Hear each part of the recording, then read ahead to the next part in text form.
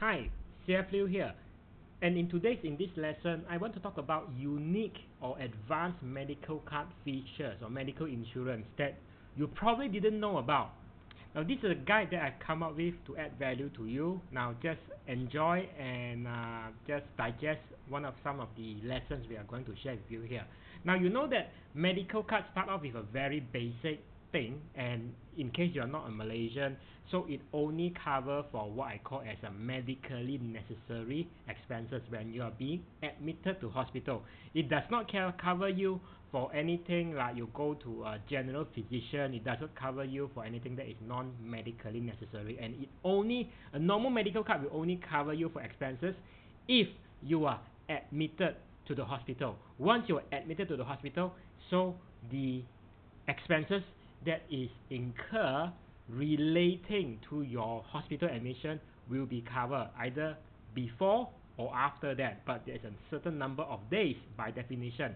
But medical card has been evolving to a point that it will still there is medical card that will cover for non-medically related expenses when you are hospitalized. Now, for example, you might ask me, Liu, CF, like what do you mean? What I mean is that when you are being admitted to hospital, just imagine if on that night when you are staying the night at the hospital, you see that your room does not have your favorite sports channel, let's say ESPN, and at that night there is a final World Cup match. So therefore you request for the hospital to actually, can you shift me to another room, or can you actually provide me with a room or a TV channel that actually enable me to watch this a World Cup final. So in that sense, that is considered as a non-medically necessary expenses. So the medical card will not cover you for that. Now, however, there are medical card who will actually cover you for that, but conventionally it's no. But nowadays there are medical card that will cover for non-medically related hospitalization expenses. But again, will be capped at about a few hundred per hospital admission. So again, it's good to know that there are such medical card with this extra perks or feature like this. And of course, when it comes to these features, what I call as an organ transplant.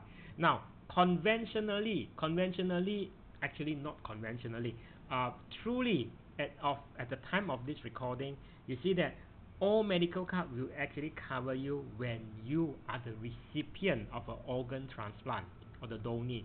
You will not, if you are the donor, you're the one who donate organ to somebody else, your medical card will not cover for you on that. But even this is common between, even for now for all medical card. But there are some medical card that only cover organ transplant by capping it as once per lifetime. Right? There could be a certain amount that they cap it at once per lifetime. Maybe it is just like 50,000, 100,000 on that particular time, but not more than that. It does not follow the annual or the lifetime limit. But of course, there are certain medical cards when it comes to organ transplant, they will cover you as per following the annual and the lifetime limit. And next feature, we're talking about cover for prevention benefit. Now, in Malaysia, you know that medical card normally don't cover you for any prevention benefit. I would term that still as a non-medically necessary expenses. Now, conventionally no, but there is medical card today, okay, because product has evolved, and this is something that it taps onto what actually people want, right? But again, this does not come free, because every of these perks and benefit actually increases your cost or your premium cost of your medical card should you get it with something like that. So you know that there are medical cards nowadays they cover for prevention benefit like heart screening, your flu, hepatitis, and shingles. Now I'm not talking about this normal treatment. I'm talking about vaccination for flu, hepatitis B vaccination, and condition like that. And also there are medical cards nowadays they actually also cover for mental health benefit. Now what I mean by that mental health benefit, it means that you are consulting a psychiatrist for treatment or therapy. Conventionally, it is not covered, but there is medical card today by certain insurance company that actually cover, for example, some of these mental health related conditions like depression, postpartum depression, obsessive compulsive disorder, OCD, and also bipolar disorder, among some of the example I show you over here. Now, when it comes to cancer diagnosis, there's a certain medical card that has evolved. The product coverage has evolved to cover something what I call as a genomic test for cancer. This is very rare, okay? Very rare. And before I actually encounter this term, I don't even know or even aware there's this such thing.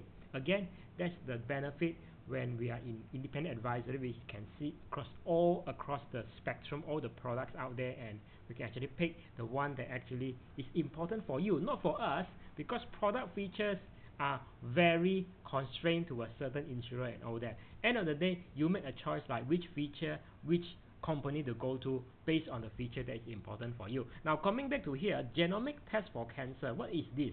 Right? Again, this is something I Google. Now, it is not a genetic test for cancer. It's a genomic testing for cancer. It's meant to identify the DNA alteration that may be driving the growth of a specific tumor. Okay? So, again, information about this genomic mutation that are unique to, in case you get cancer, which I don't hope that you get, can help doctors to identify treatment designed to target this kind of mutation, because cancer is about abnormal cells. It's about mutation. So we are talking about whether this test will actually enable the oncologist or the doctor to actually identify which treatment is actually best suited for you, whether it's radio, chemo, hormonal therapy, or targeted therapy, right? So you can identify, and normally, as what I have read, it costs about $4,000 as of 2019 to actually do this test, which is about like 16,000 of Malaysian ringgit. Again, when it comes to this genomic test of cancer, I think medical card has evolved to actually also cover for this. Again, I'm not a doctor, but apparently this is something that is becoming very common. Now, moving on to next, and still related to what we just talked about, outpatient cancer treatment coverage. Now, conventionally, the outpatient cancer treatment coverage is very common. They cover that, best if you cover that per lifetime or annual limit. So what happens is you have something called chemo and radiotherapy, which is very common. But up today, the kind of treatment has evolved due to the advance in medical technology. There's also what we call as a targeted therapy, hormonal therapy, and also immunotherapy. These three things that I just mentioned over here, again, is also something new for us. I'm not a doctor, but when there's a medical card product that says that the perks or the extra unique features to cover for that, naturally you start to find out what is this about. Now, targeted therapy, it's something, now the source is, I put that actually from Google. I get this from Google and present this to you. The source is thestar.com. It says that targeted therapy, this news piece dated August 2018, they say the targeted therapy actually can prolong lives. It says that it's not commonly available in government hospital, right?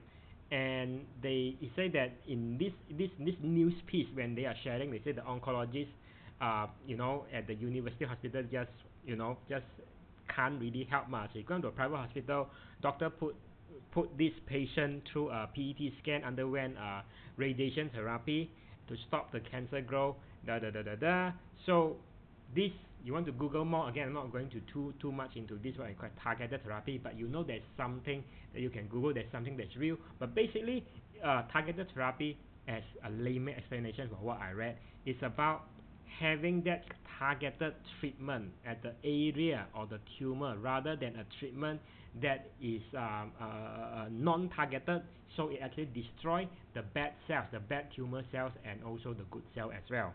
So targeted therapy will actually minimize the risk of good cells being destroyed in whatever radio or chemo treatment. Now, next thing is what we call as this new breast cancer drug boost survival rate by 30%. I think this is what we call as a hormonal treatment. Okay, hormonal treatment. If you look at here, at the below over here, they say that there are certain form of breast cancer which is fueled by the hormone estrogen, and which accounts for 2/3 of cancer among women. It is generally treated by therapy that block the hormone production, right? So this is what we call as a from cancer treatment perspective, we call that hormonal therapy. According to this article, which is from New Straits Times, NST, it said the treatment is less toxic than traditional chemo because it more selectively targets the cancer cell, blocking their ability to multiply. And the next thing I want to share with you is this is what we call as okay, hold on. If this is hormonal therapy, then this is what we call as immunotherapy.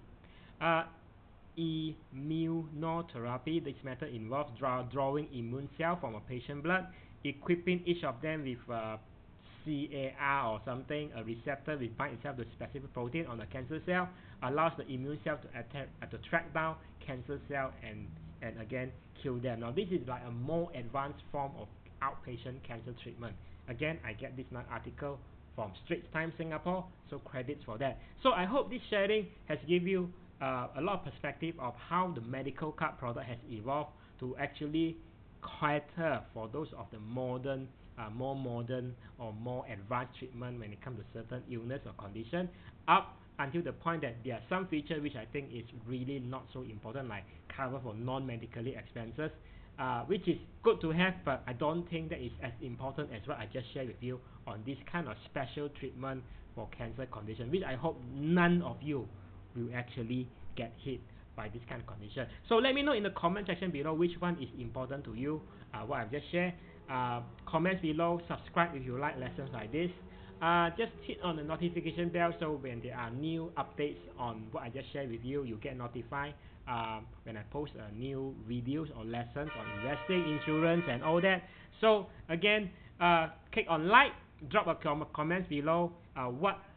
What feature do you think is important enough for you? So that being said, this is CF Liu, and I'll see you in another lesson.